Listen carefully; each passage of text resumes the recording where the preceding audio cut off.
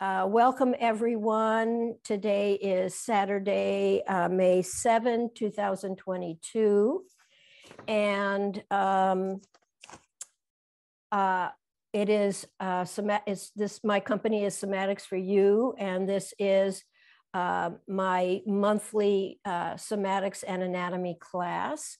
I'm going to go to introduce our theme and topic for today. I'm going to go right into screen share, and I'll go back and forth a little bit. And today our topic is horizontal bands in the body's myofascia. And you might go, oh, what the heck is that? And this is a, I have to minimize something. Okay, let's see, where do I do that? Let's see if I can do it this way. Well, now I can't see anybody. All right, I might live with this, I might not. So horizontal bands, this is really, I find interesting. This is a relatively new area of study for me, or when I say study, it's a combination of doing some reading, which is not that easy to find on it, but I'm going to give you a great reference, and also just thinking somatically, how I would create movement and awareness through these horizontal bands. So let me just briefly go to what horizontal bands are, and then we'll come back to this picture a number of times. And I'll read the words. It might be very small in your screen. But what are horizontal bands? They are local horizontal bands or straps within the body's myofascia. Myo is muscle, and fascia is our connective tissue matrix in which we're embodied, enveloped, and intertwined with everywhere. And these local horizontal bands, they act somewhat like retinacula. So I'll define retinacula, and then I've got some pictures so that you kind of understand what they are. Like the retinacula at the ankle and wrist, they are thickenings in the various layers of muscle and fascia, including the fat layer of loose connective tissue under the skin. So this is an ankle retinacula. This is a wrist retinacula. There are various retinaculas in the body. They are thickenings in the fascia. Now, anatomists had to cut away a lot of fascia to make it look like it was just a clean strap. They are just within the whole embedding of the fascia, but they are thicker areas. They are thicker areas, and they strap in or hold in tendons and various structures. And these bands have a kind of similar effect. They are areas of restriction horizontally through the body. They show up superficially as a flattening or depression running horizontally through the body surface and affect fat deposition. So when you think of your own body naked in front of a mirror, whatever that is, you just have these various fat deposits. So I've been looking at my own naked body, not that pleasant anymore, but it's like, oh my God, there's that band. Oh, there's that band. Oh, there's that band. And so, for example, on some people, this band might be very tight. This band might be very tight. This band might be hard to see, which is fine. And then the belly sticks out because the belly and the belly fat have to bulge between the restrictive bands that are there. So fat deposition is somewhat shaped by where our restrictive bands are. Anyway, these bands have no traditional anatomical connections on the body surface or three-dimensionally through the body. They are most visible when looking at a naked body. They also show up in cadaver dissections. So when you look at your naked body, or you look at others' naked bodies, you now know about these horizontal bands, take a closer look, because where you see these sort of constricted horizontal lines, whether they're continuous or discontinuous, those are these horizontal bands, and they can be continuous or discontinuous. Many body workers have noticed these horizontal bands and commented on them. And as more and more people have gotten into dissection, especially people in the anatomical and movement world, they've noticed these horizontal bands in their clients. Sometimes even if they wear clothes, you can feel the bands. This book, I'll show this book when I come out of screen share. I'll show that again. Anyway, let me go back. These bands are somewhat variable in their exact positioning and in their degree of binding or tension. So let me come, I'm going to end up on this one. Let me stop my screen share for a moment. So I first was introduced a long time ago, actually, to horizontal bands in one of the anatomy trains book. This is a fourth edition, so it could even been years ago, many years ago in the first edition. And there was a very short chapter on these horizontal bands. And I thought, oh, that's so interesting. And I kind of tucked it in the back of my mind, but I didn't really, a lot of other things was going on. I was learning Somatics or whatever, and I didn't pay much attention, but it stuck in my mind that this was such an interesting concept. And then Thomas Myers was introduced to the concept of horizontal bands through R. Lewis Schultz, PhD. And then I went and got this book at a certain point and put it on a shelf and didn't really, again, pay much attention to it.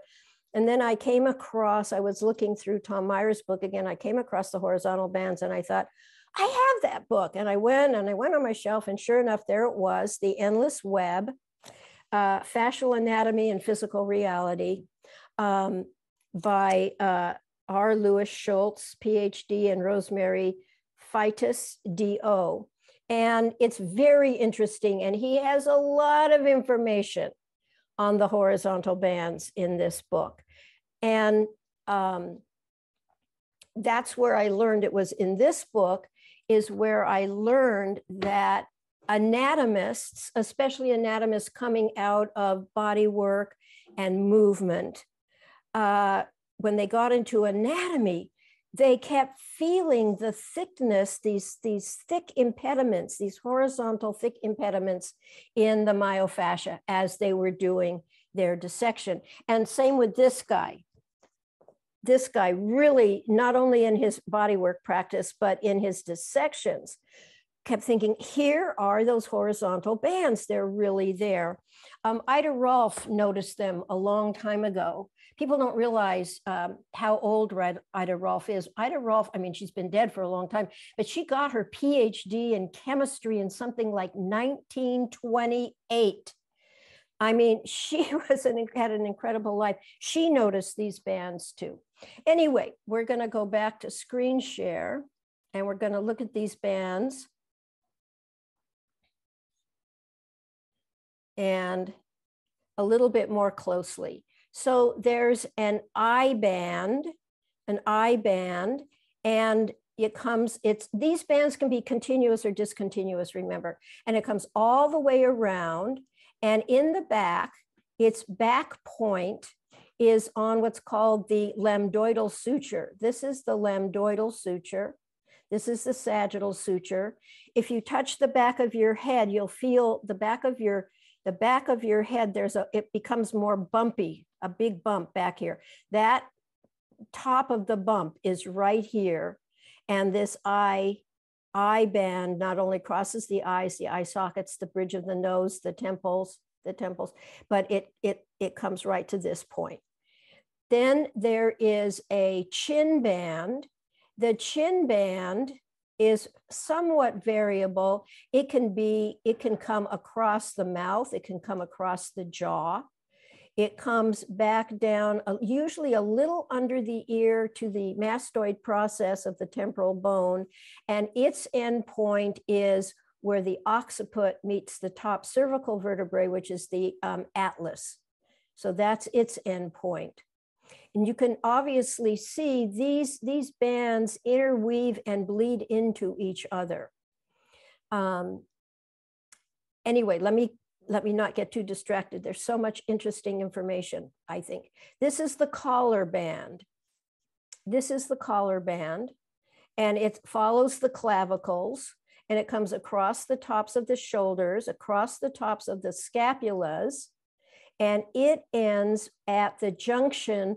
All these bands end at important junctions along, either along the spine or along the whole vertical axis going to the crown of the head.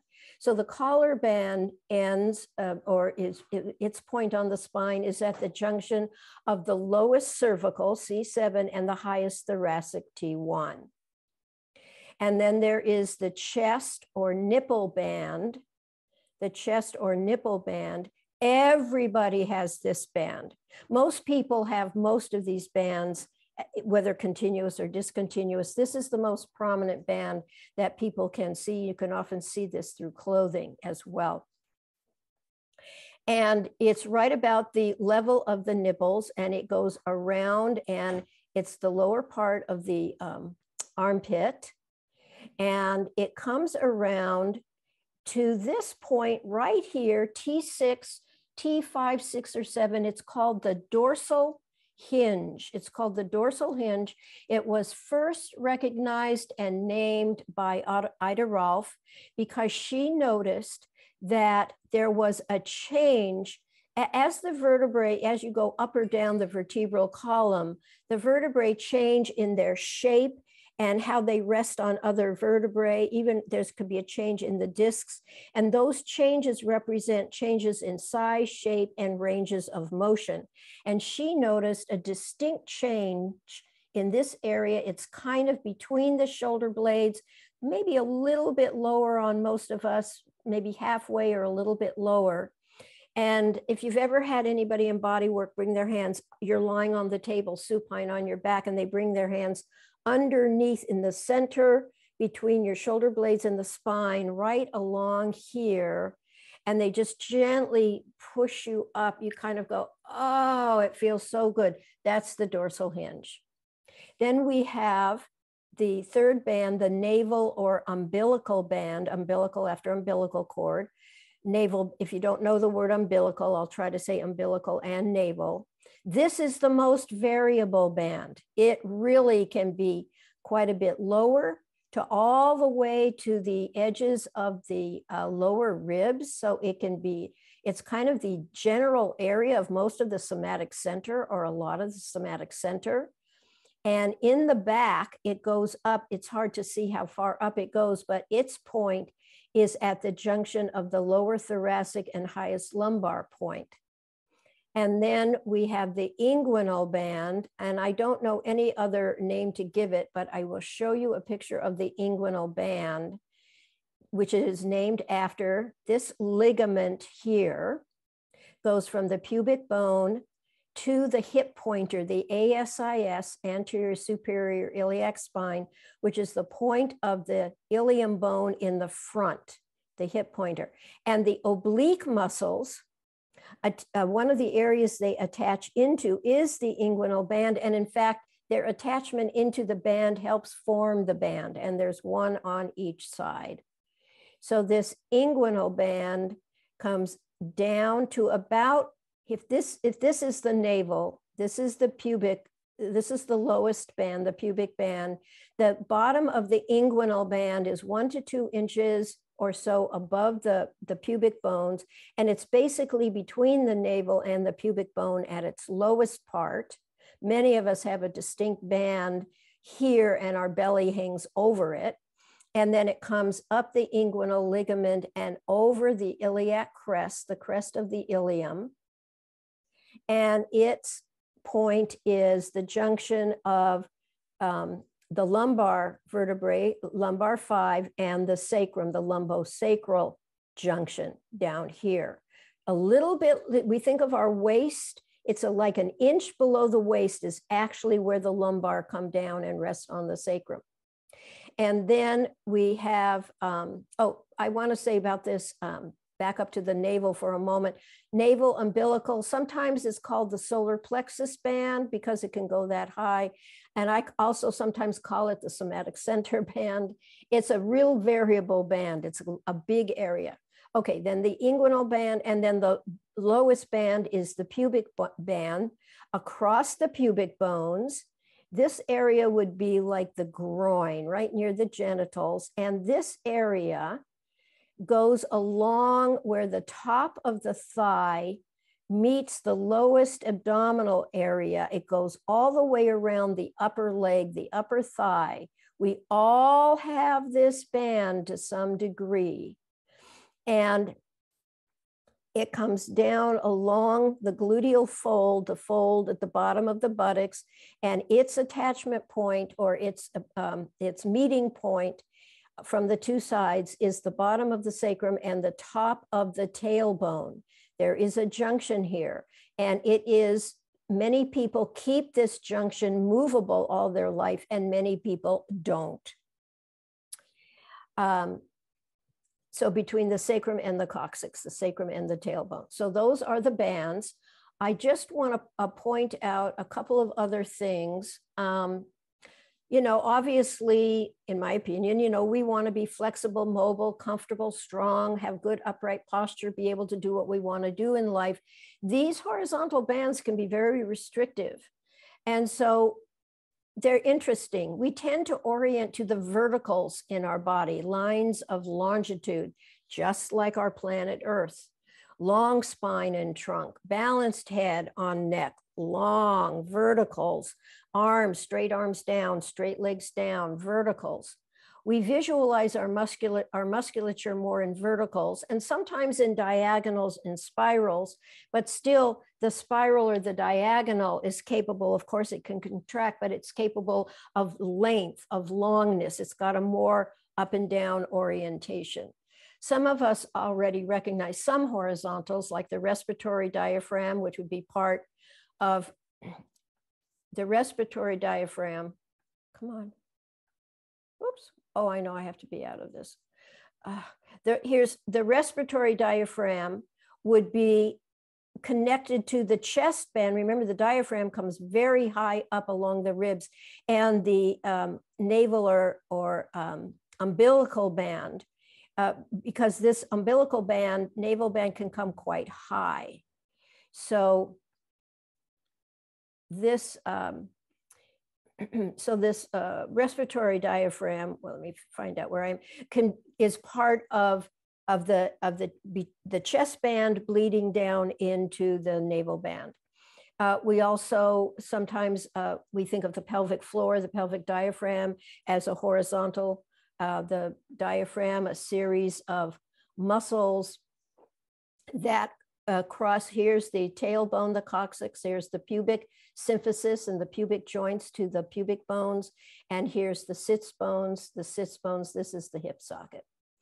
And so that's another place of a horizontalness in our body. And sometimes you think of the yoke of the neck.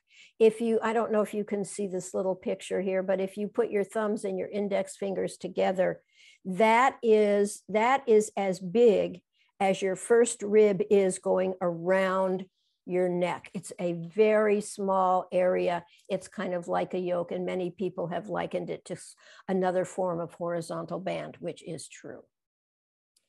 Most of us haven't known or thought about horizontal banding, lines of latitude, and their effect on restricting our movement, compressing and shortening our stature, and gluing our tissues to each other or bones, thereby preventing us from attaining our full upright length, broadness, and fullness.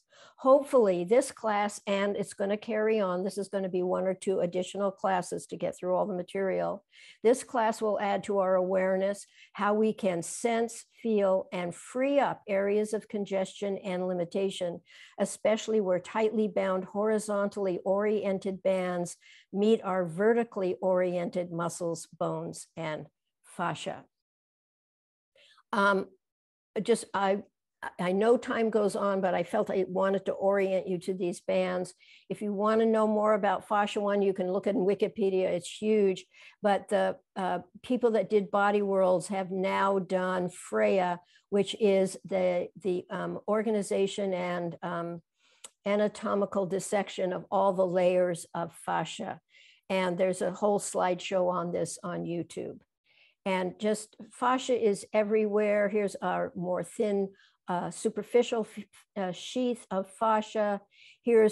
This looks like maybe a leg. This might be the vastus lateralis, the lateral quad, and some fascia over it. But all these lines, these are all fascial coverings. They cover everything, every nerve, every blood vessel, every muscle fiber, every bundle of muscle fibers, every bundle of bundles of muscle fibers, every muscle, every region. Everything is wrapped in layers and layers of fascia. Fascia is connected through these little horizontal strands that can get very thick. This is a thickening of this. This is pretty easy and slippy and slidey. This is more gluey. Anyway, that's a whole different discussion. People have looked at these 7 bands and said, oh, well, that looks like that could be the 7 chakras, or it could be the 7 chakras and the endocrine glands, or it could be myofascial meridians or Narnia meridians and all kinds of things. And we're not going to go into that, but people have written about this and coordinated, and I find that extremely interesting. Just a couple of things before we start going into the different bands. Actually, I think I can always come back to this. Let me stop the share. We're going to start with the first band, which is the eye band. It's kind of like you're a raccoon over the bridge of the nose, through the eyeballs, around the sockets of the eyes, across your temples, across to the biggest bump that's most posterior in the back of your head. And just take your fingers and just palpate. You can feel the ridge of your eye socket really easily. This is the ridge of your eye socket. You can do the upper ridge of the eye socket in acupuncture, acupressure. If you've had any acupressure, which are based on acupuncture points, you can actually kind of press up into the rim, and you can actually relax your eyes by pressing acupressure points all along the rim of the eyes. There's acupressure points all through the temples, or you know how sometimes you just get a sort of a headache, or your head get tired, and you just massage your temples. It feels so good. You can massage through the temporalis bone. Just take your fingers and massage through the temporalis bone all the way to the back. There's a lot of material, and in future classes, we'll come back to each band in different ways, but let's just do one pandiculation, or maybe 2. And that's, for example, of the eyes. You can gently squeeze your eyes together. These are circular muscles, and then slowly release. I find it very hard to release slowly. And again, gently squeeze the eyes. Orbicularis oculi, try to slowly open. These muscles are so reflexive. I find it very hard to control a slow release. You can open your eyes with or without your forehead. You can open your eyes and slowly release if you can. Once again, open your eyes, slow, controlled release. And just take a moment to see if, well, one, it probably highlighted your eye band, but you may feel a little bit different. You may be broader, more highlighted in this area. I do, even teaching, I can feel that. And then we're going to come down to the chin band. And again, the chin band, if you just take your fingers and you pinch a little bit along, you can feel the bottom of the mandible. You can pinch the chin. You can come all the way back to the angle of the jaw. But this band also can cover the lips, and the jaw comes right through, like the masseter muscle usually goes. They describe it as going a little below the ear, whereas the eye band comes a little above the ear. The chin band comes a little below the ear, and it comes back along under your right, connects with your mastoid process where your sternocleidomastoid attaches, And it comes all the way back. If you follow with your fingers, follow the shelf of your occiput bone, the occipital ridge, the top of the cervical area, the bottom of the occiput bone, right on the shelf. And it feels really good to rub and massage right. So you're kind of going down onto the top of the cervical spine, up into the occipital ridge, and you're kind of going back and forth. It feels good in there. And the connection is the occiput rocking on the atlas. And if you bring your fingers back there, I'm half on occiput, half on my neck, and you very gently, we can pandiculate the sub-occipital muscles, the muscles that attach the occiput to the atlas and axis, which is a C2. You can just very gently nod backward. These are small movements. And then very gently nod back to neutral, following with your load from your fingers, just very gentle load back to neutral. Again, pandiculate, gently nod backward. You're gently contracting suboccipital muscles. Your fingers might be offering a little bit of load. And then slowly let your face come back to neutral. Your neck will lengthen. You're following your skull with your fingers. And so that the suboccipital muscles, occipital ridge, that's part of this chin jaw band. Now, you can understand how these bands bleed and intertwine. Between the eye band and the jaw band, we have basically our face. So all the muscles of facial expression, all the expressions we work with our face as very unconscious as we're talking with people or doing different things. They all live mostly from the eye band. Some go a little higher to the chin band. And our senses, our sense of sight and hearing and smelling and tasting, that all happens between these bands. We're mostly very unconscious of how tight and how we use and have created these bands of tension in ourselves. Let me just take I think I want to now get down on the floor, but I'll pick up things as we continue in classes. Before we lie down on the floor, I just want you to know what we're going to be doing, because we're going to be coming down into the collar band, which is following the clavicles or collarbones. So here's your chin band, here's your collar band. You got your whole neck in between those bands. There's a lot going on in how the tension bleeds from the chin band or the jaw band, however you want to call it, down into the collar band, and the tension from the collar band coming up. So the tension in each band can bleed up and bleed down. And in fact, because of fascia, there's we are biotensegritis, which means everything we do reconfigures the whole system all the time. Okay, but what I wanted to say is we're going to be, like this is my right clavicle, we're going to be, when we lie down, I'm going to grasp, at one point I'm going to ask you to grasp it between your fingers as we do a certain rotary movement, so you can feel how much the clavicles move and should move, and how we stiffen this area so much they may not move. So I will describe it again, but I wanted to kind of show you. Before we do that, let me go back to screen share for just one moment and just review. Okay, share. Just review. We're going to start lying down. I will have you palpate as best you can. I'll describe. We'll start with the collar band, and then we'll go to the chest band. We'll come down to the navel or umbilical band. Each one I'll describe the location. We'll palpate it. We'll do various things with it. The inguinal band and the pubic band. I just want you to look at the collar and the chest band for a moment. the collar and the chest band. So here's the collar band. Now, this is the nipple line. This is the chest band.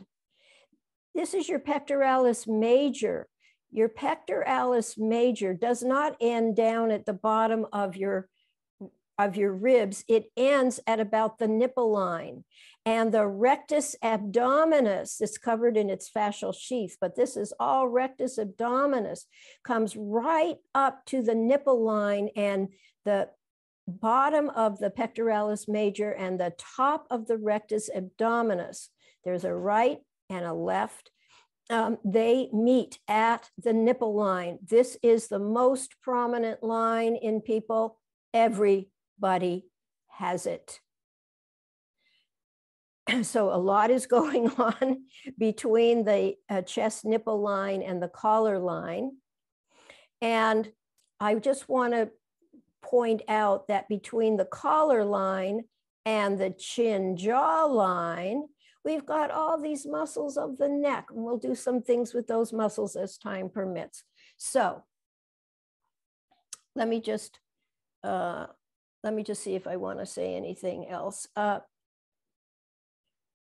We can just look at this for a moment. Here's where your pubic disc is, and there's a joint on this side of the disc and a joint on the other side of the disc, and it allows this complete hemipelvis and leg to be able to swing and walk. Like in walking, one leg is forward. Well, it's one leg and hemipelvis swings forward. The other hemipelvis and leg swing backward. This joint is not a voluntary joint, but it is a highly movable joint, and most books say it's hardly movable at all, and that is incorrect.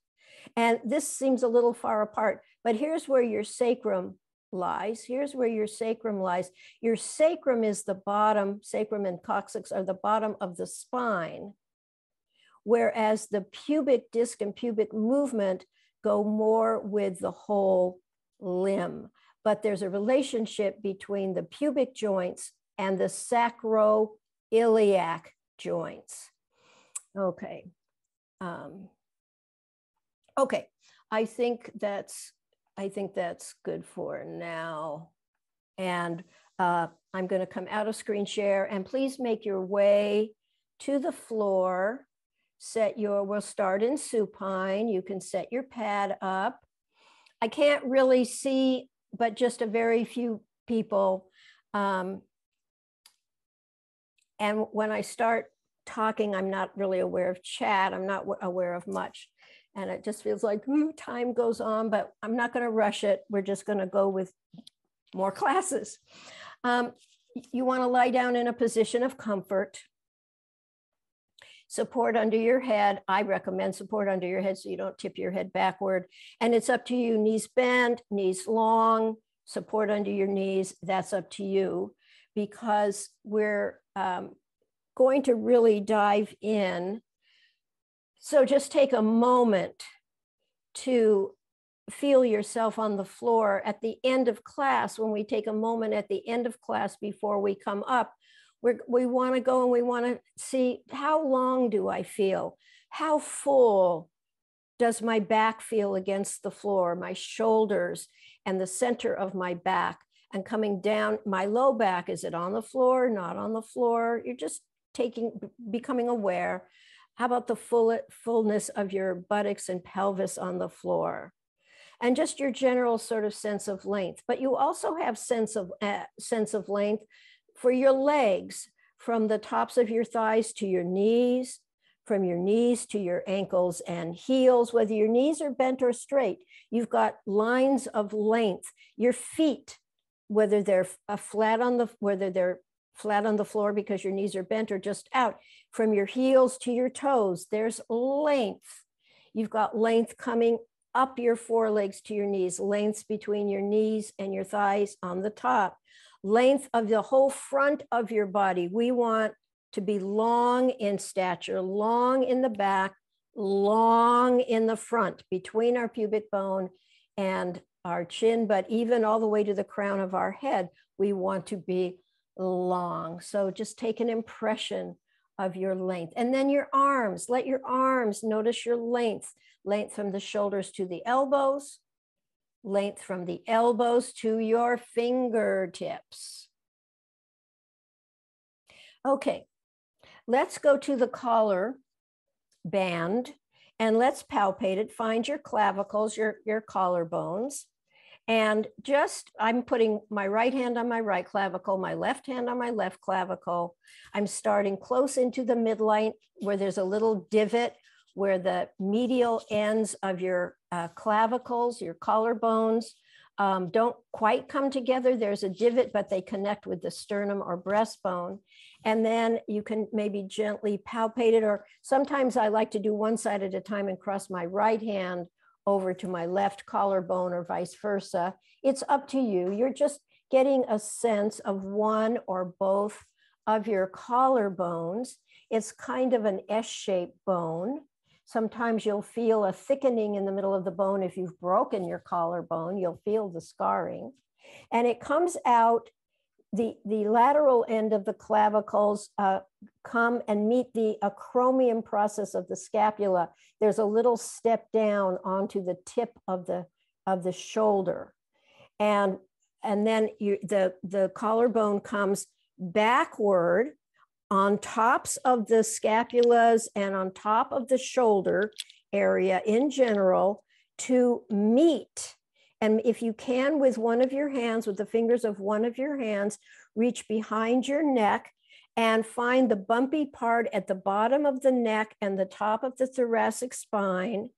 Find that bumpy part. It's either T1 or C7 right now. It doesn't matter. And gently see if you can put your index finger underneath that bumpiest part and feel the space. Sometimes there's no space there. Feel the space between that spinous process of the bumpy vertebrae and the next one, and gently nod your head, chin up, chin down, and see if you can, when your chin is down, grow that space. And when your chin is up, feel how it kind of squishes together. Tom Hanna used to come around, put his hands right there on the space between the bumpy vertebrae and the next one. And he would sort of comfortably dig his finger in there. As we nodded down, he'd nestle his finger more, keep it there. And as we brought our head back to neutral, he would gently pull up on that vertebrae, trying to create some space in the upper thoracic vertebrae. Feels kind of good. I'll never forget that, because he guided us to do it, or maybe we worked in partners, I can't remember, but I remember the feeling of like, wow. And I had like no space there. And then, not that I have a lot of space now, and then come back, let your arm come back down. So that's the collar area. Now, the collarbones are extremely movable. We usually don't even think about them at all. I'm going to take it doesn't matter I'm going to take my left index and thumb and go to my right clavicle, kind of in the center of it, and just kind of surround the clavicle as best I can. If you want to put a pillow under your bent arm or hold your bent arm, that's up to you. But take your, we're going to start with the right clavicle so I can give the direction. So in fact, you need to do this with your left hand, hold the clavicle, because your right arm needs to be down close to your body and relaxed. And now we're going to do a rotary motion with our shoulder girdle, our shoulder joint, and the scapula. The center of this movement is within the shoulder joint, and the scapula comes along. So just as I guide you in this movement, feel how movable your shoulder blade is. And if it isn't movable, doing this movement will help to mobilize it. This is an important mobility activity. You're going to roll your arm and shoulder inward, bring it upward towards your head, bring it backward, bring it downward, your arm long.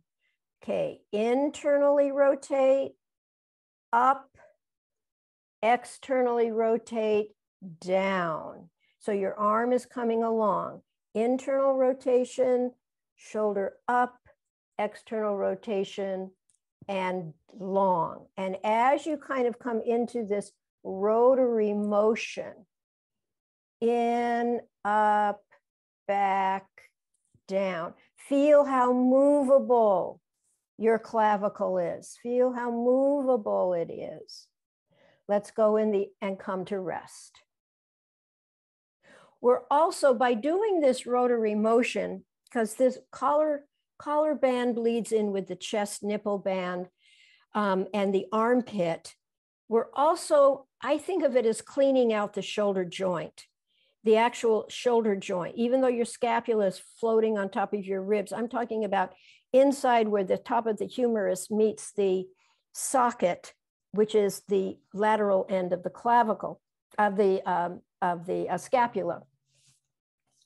Okay, so you're sort of cleaning your shoulder joint. You're scraping the junk out and you're letting the fluids come in. All right, let's go continue to hold your clavicle, your right clavicle, and let's go the other way.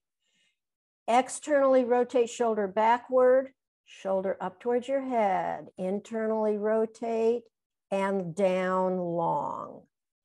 External rotation up.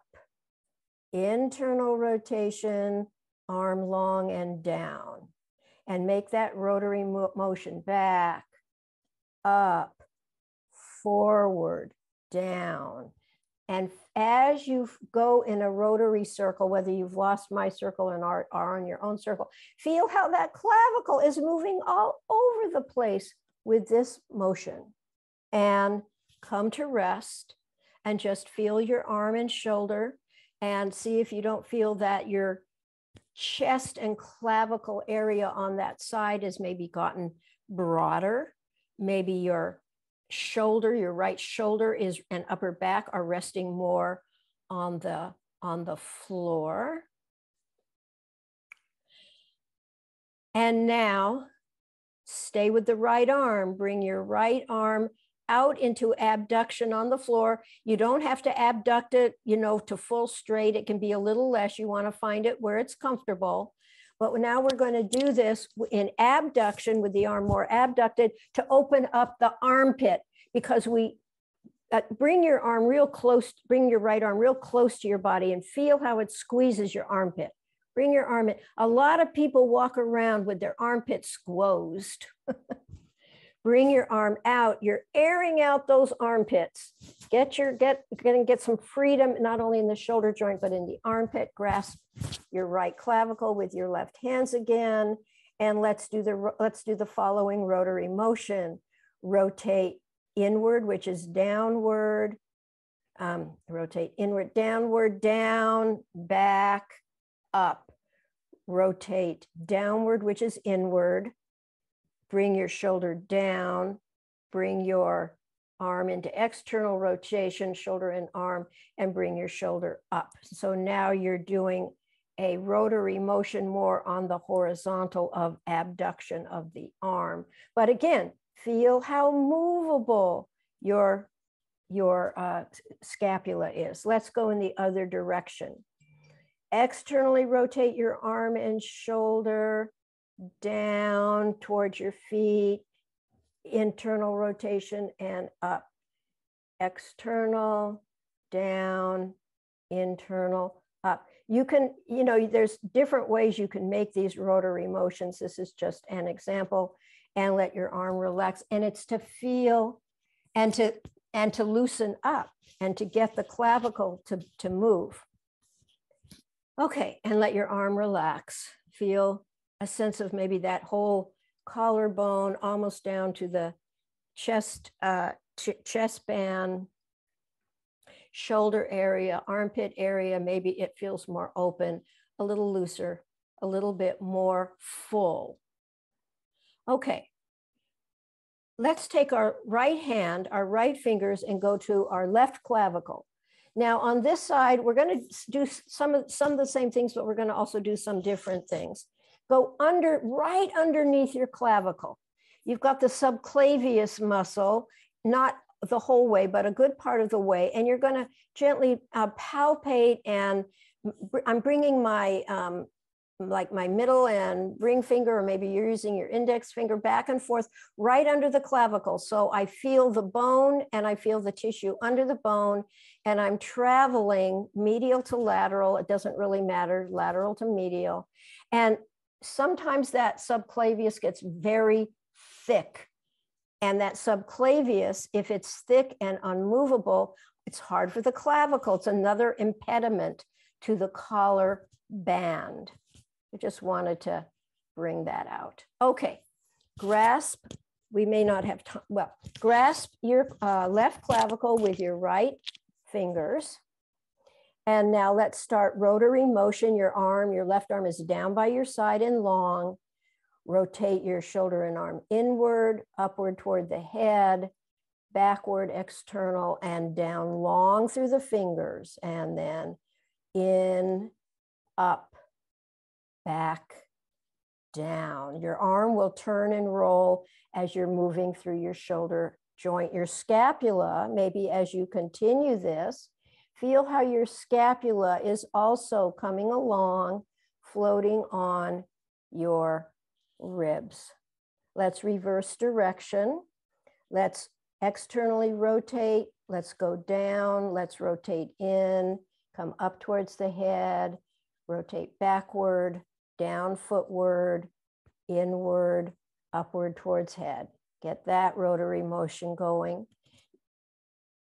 And if you want, you can actually bring your fingers to the sternoclavicular joint, to the medial end of your clavicle. And you can rotate. All of a sudden my arm wanted to go internally again. I think that's my direction of ease, and it was freeing up something. You can put your fingers right at the medial end of the clavicle, so you're feeling the sternum and the clavicle, and do a rotary motion of any kind, and feel that joint. It's a movable joint. And so is the acromioclavicular joint. If you palpate your clavicle all the way out, feel where the clavicle kind of steps down onto the acromion. If you can find that junction, and maybe the movement will help you.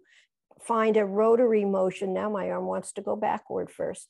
Find a rotary motion with your fingers on acromion and lateral clavicle, and feel how movable the acromioclavicular, where your clavicle and the top of your shoulder, the acromion, come together. The acromion is part of the scapula.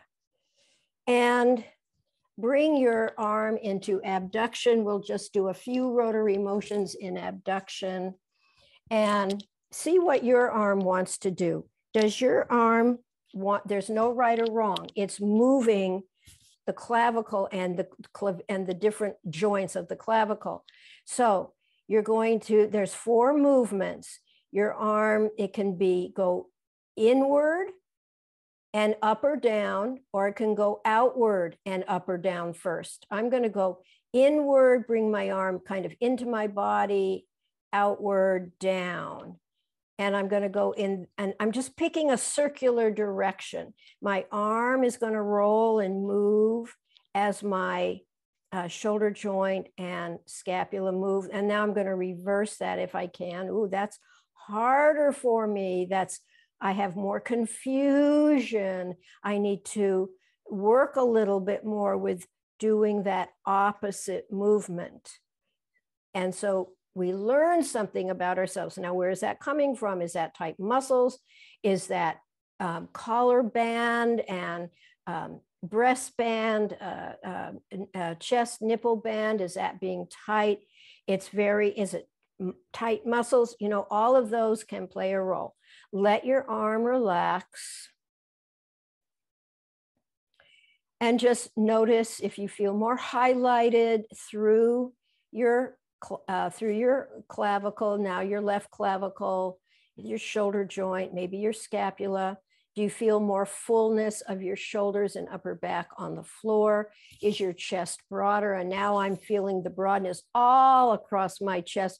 I'm much broader right now in the back, in the front, and and in the back. And even my neck feels more relaxed. So that's a little bit of movement and highlighting through the collarbone. Okay. Because of time, I want to do something that connects all. I want to do something that goes through all the bands, and in future classes, we'll individualize bands more. We'll just see what the time is. But let's move into the horizontal band, arch and flatten, arch and curl. I'm going to start with arch and flatten, which may turn in, I'll tell you, which may turn into an arch and curl at some point. So I would start with knees bent, feet on the floor, arms comfortable, maybe not super glued against your body, but not too abducted. Just a comfortable place, wherever that is for you, with your arms on the floor. And take your hands, let's palpate the lowest band for a moment, the pubic band. Let your fingers find your pubic bone and start it maybe in the middle and come along the pubic bone. Then you'll hit your thigh. Your pubic bone is in line with your upper thigh. Come across your upper thigh laterally, and you'll run into or be very close to your greater trochanters. Your pubic line and pubic bones are basically in line with your greater trochanters on the upper sides of your thighs. And then you can either palpate or visualize you're going under each gluteal fold, and maybe one hand can come back. If it's comfortable, don't hurt your shoulder. And you're at the joint of the coccyx and sacrum. Well, how do you find that? If you can feel the very bottom tip of your tailbone, go up an inch or two, and you might feel even a little indentation. You may not, but that's the junction of your tailbone and sacrum. And that's the endpoint of the pubic bone. So now come back and rest for a moment. All right, now we are going to do a very small, you know how we nod the head just at the very top with the suboccipital muscles between the occiput and the atlas. Now we're going to nod in the lowest band. And it's just as if your pubic bones are nodding. They're nodding a little bit so that you're going, when you inhale, you're going only as far down towards your tailbone in that gentle arch as that joint is between your tailbone and the sacrum. It is minute. It's a little nod backward with your tailbone, and then a little nod, exhale, a little nod forward with your pubic bone, really small. You're just nodding in the arch and flatten direction, arch tailbone going down, exhale, flatten, pubic bone coming up, just the very gentlest. You might even want to touch your pubic bones and feel it's the very, very gentlest nodding of your arch and flatten. And you are now, if you've followed that line, you are now nodding in arch and flatten the pubic band, the lowest band, and rest.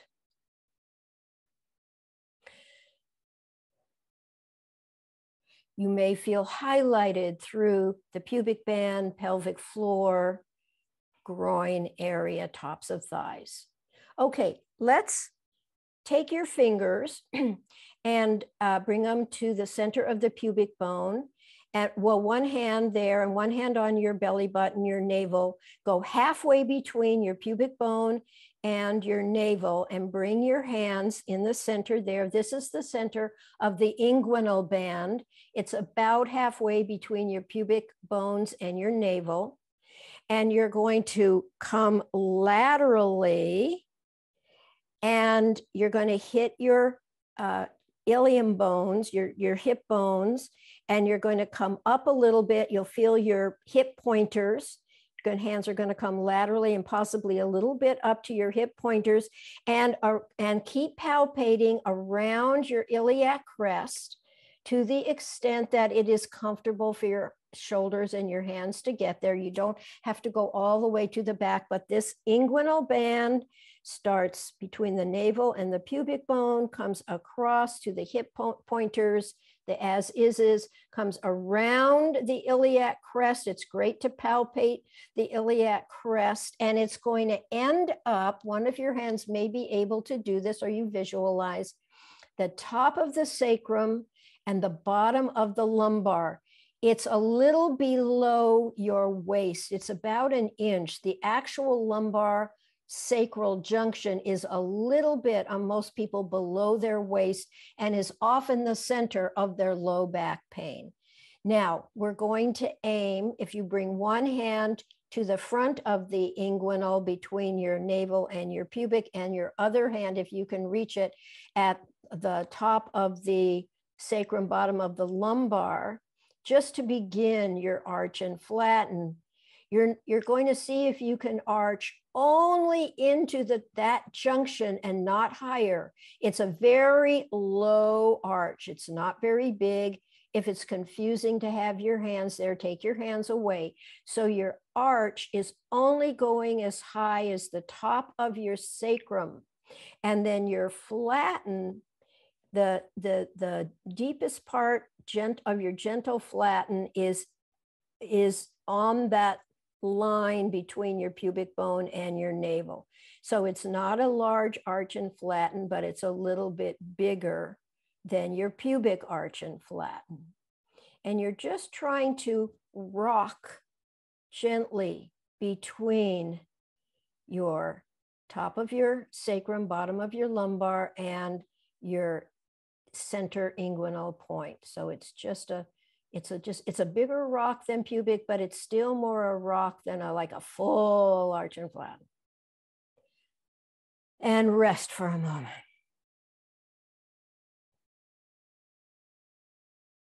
Okay,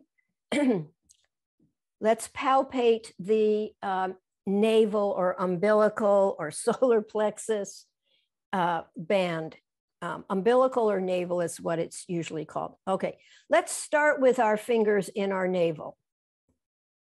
And bring your hands, each hand laterally. You'll brush the tops of your iliac crest. You'll brush the tops of the iliac crest so your navel band bleeds into your inguinal band, and you come around, and now you're right at the top of the inguinal band. The bottom of the umbilical band is the top of the inguinal band. Now, bring your hands back to your navel. Now, your navel band can actually start where your umbilical band was in the front, 1 to 2 inches below your navel. It doesn't have to start at your navel. Many people have their band of restriction is the inguinal band more than the navel band. However, bring your fingers vertically up through your navel up to your xiphoid process, or the lowest part of your sternum, the lowest part of your ribs in the middle. Your navel or umbilical band can go that high, and if you let your hands go laterally along not just the border of the lower ribs, but even on to the bottom of the lower ribs, the border and the bottom of the lower ribs. It's where your respiratory diaphragm is attaching underneath, all the way to the back point. The back point is where the bottom of your thoracic spine, the top of your lumbar 1, thoracic 12. So if you can either visualize that point or leave a hand there, and then bring your other hand either to your navel or maybe halfway between your navel and your xiphoid process, the lowest part of the breastbone, you might even guess where your umbilical band might be. I'm going to come a little bit more towards my solar plexus. That's where I perceive mine is a little tighter. But sometimes I think, no, maybe it is my navel. So the 2 points in the front of the back, now we're going to arch and flatten between these 2 points. So as you inhale and arch, you want to aim your arch to thoracic 12, lumbar 1. You want to try to get it right to that point. And then as you come out of that and rock forward, you want to bring your pubic bone directed up to where you think your navel band is. I'm going to bring my pubic bone more up to my solar plexus, which I perceive as halfway between my navel and my xiphoid process. And I am going to now do my rocking arch and flatten between thoracic 12, lumbar 1 and my navel solar plexus. And to help me get into the flatten, I'm directing my pubic bone into my navel umbilical solar plexus band. We all have to kind of play with this and work it out. I am totally open to suggestions and comments of how to proceed with these horizontal bands. These are new to me too. Okay, and relax for just a moment. Whew. Okay, let's go to the nipple or chest band. So if you bring your fingers of both hands on your sternum between your breasts at about your nipple line, some of us have to think of our nipple line when we were a little younger. You can actually come under, if you're a woman, come under, well, if you're a man too, come under your breasts if you can, and see if you can find the rib space that's as close to and under the nipple line as possible. It can be very tender. So you're maybe between ribs 5 and 6 or 6 and 7. It doesn't really matter. If it's too tender, go down a little bit. This is an area of a huge amount of tenderness. There's a lot of lymphatics in here. And in fact, in lymphatic work, we go through, when I've taken lymphatic courses, we go through all the intercostals. We gently massage between all the ribs, and this chest band is particularly tender on so many people. They can't even touch it. But if you gently massage between your intercostals, wherever you feel tenderness, over a little bit of time, the tenderness will get less and less and less. And miraculous things can happen with problems in this area, even through the body, like to the liver, to the lungs. Okay, so, and your chest band, I started massaging myself, I'm sorry, intercostally, comes around to the sides of the rib cage.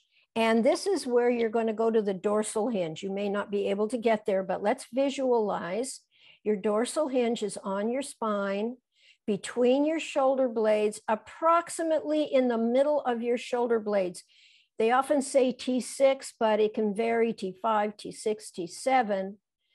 And so the end point is about, let's say, T6, or in the middle of your shoulder blades on your spine.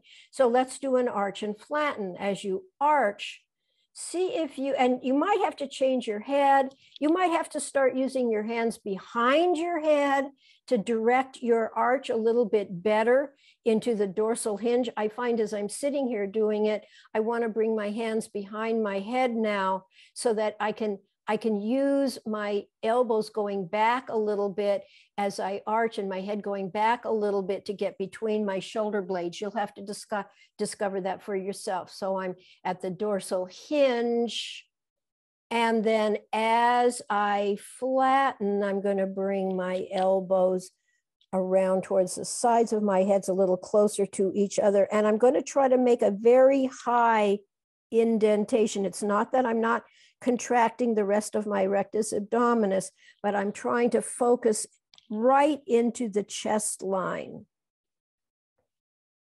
What I have found, then I come back into a dorsal hinge arch. If you leave your elbows out instead of on the curl, instead of bringing them in, If you curl, but leave your elbows out, you might get closer to that line.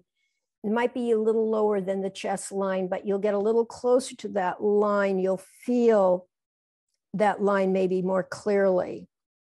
So there's advantages to leaving your elbows out and having your elbows come in on the curl. If you come in on the curl, you're squeezing and narrowing your breast line, your chest line. And then when you go into the arch, you're opening up the chest line. And I usually end on a curl to leave my back long, come down, relax.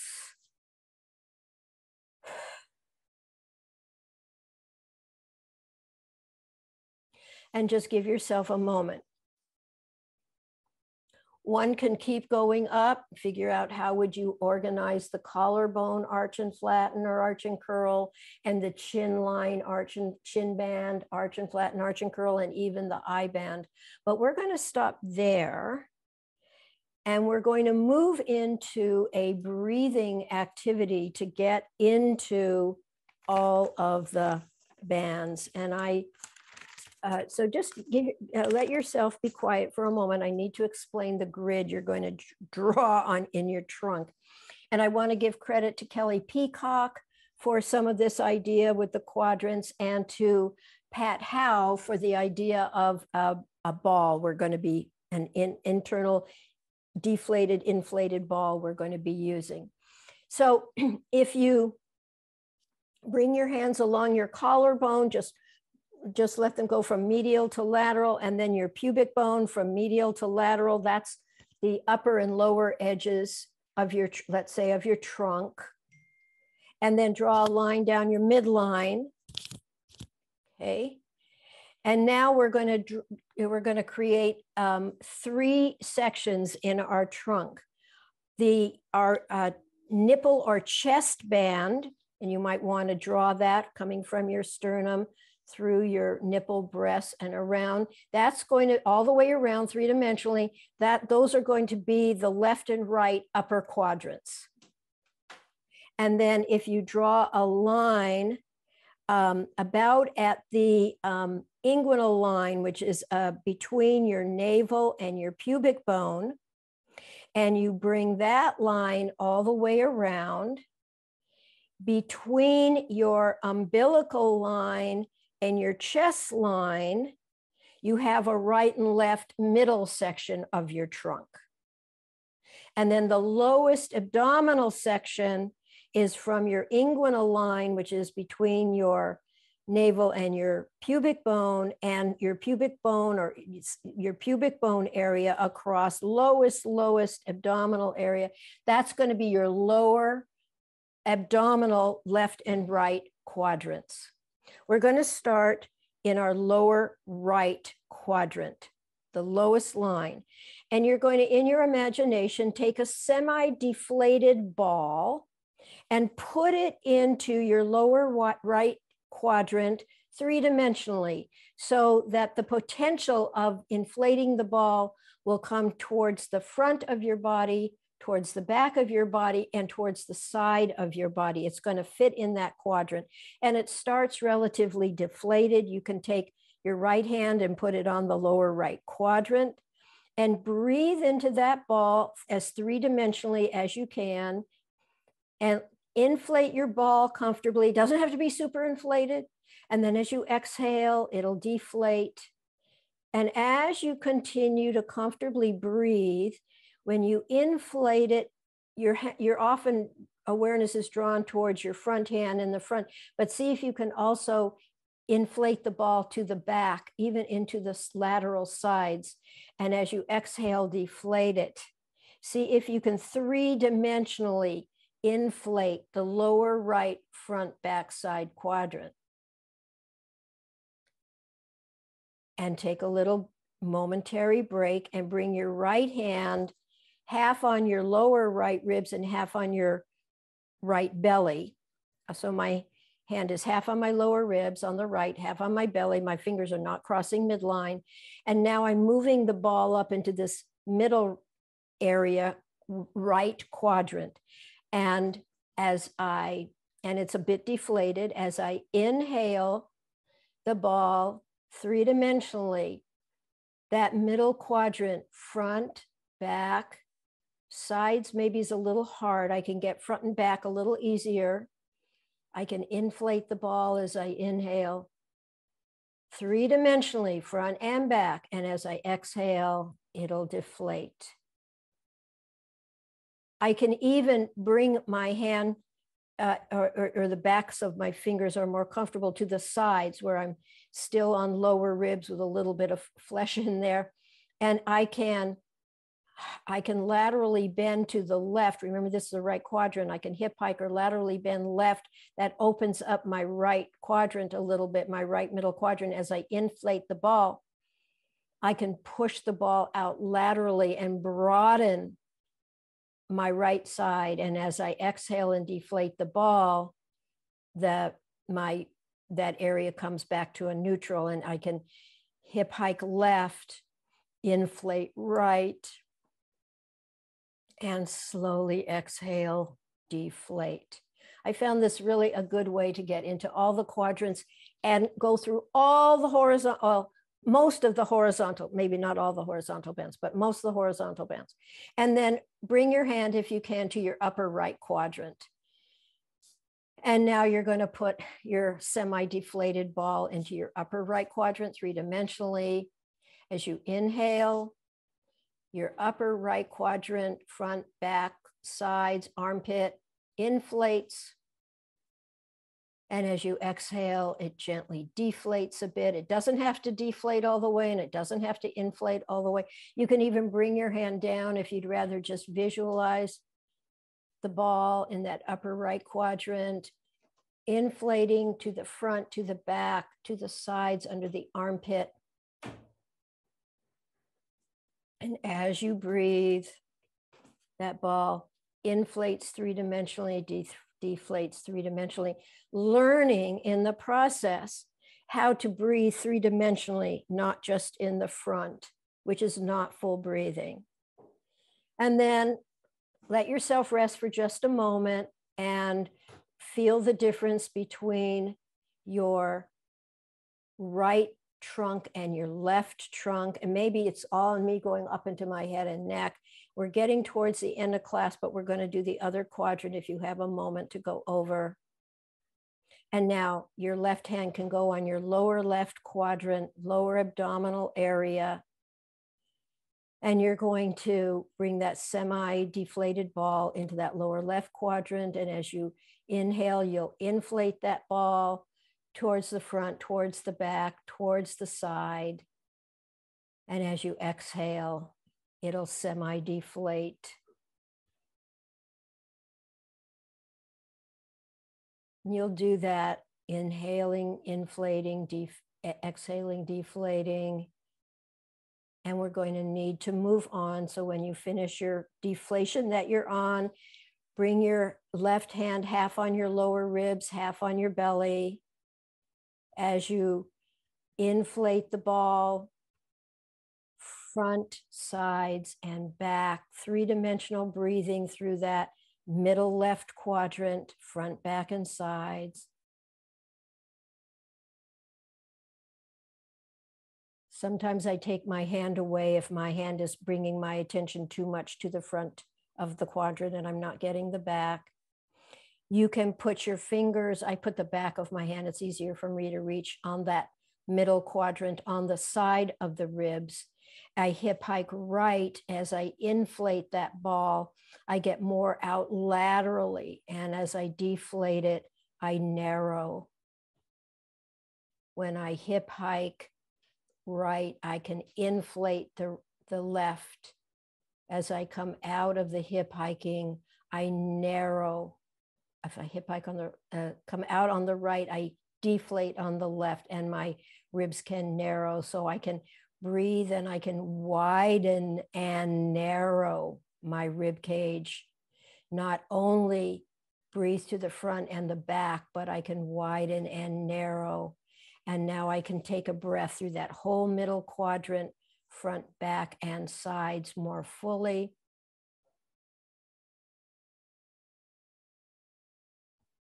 Complete the deflation. You're on.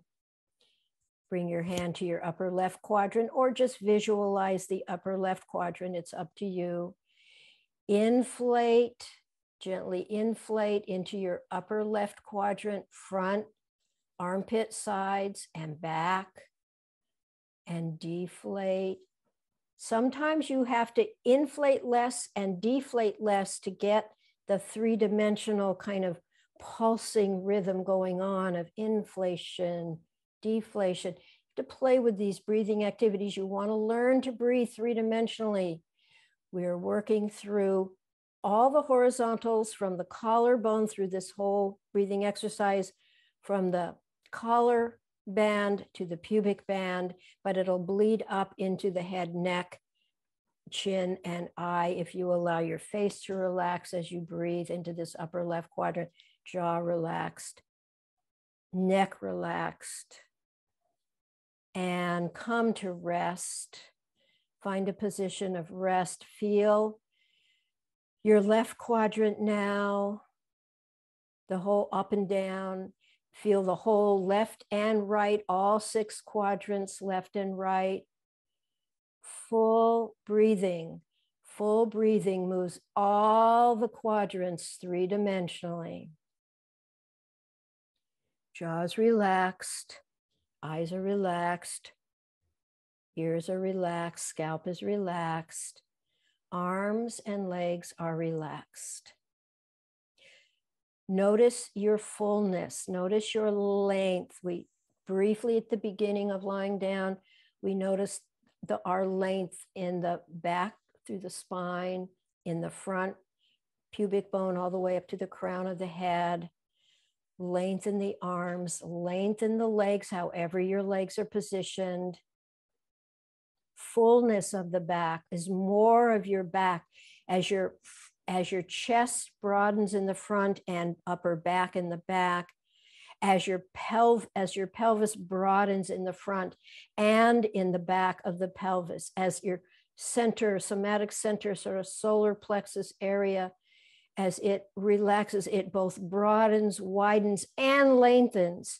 When you lengthen well, you broaden. When you broaden well, you lengthen. See if you notice changes in your stature, even lying down. I'm going to bring an official end to class. It's always, and I will stop the recording. I'll start it again for our discussion. It's always nice to walk around at the end of class. I won't officially make the walk part of the class, but it's nice to walk around at the end of the class. That helps you to integrate the movements you've been doing and maybe to feel your full stature. So I'm going to say goodbye for today, and